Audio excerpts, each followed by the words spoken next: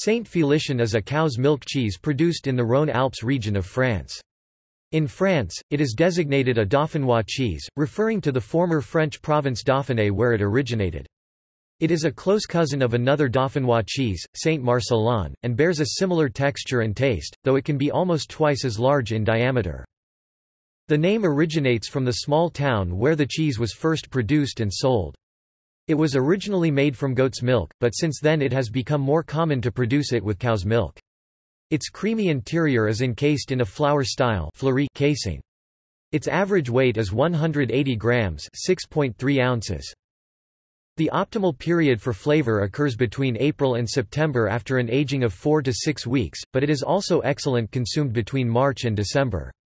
It is softer and creamier than Saint-Marcellin. One should not confuse this cheese with the goat's milk cheese called Caillé doux from Saint-Félicien, Ardèche.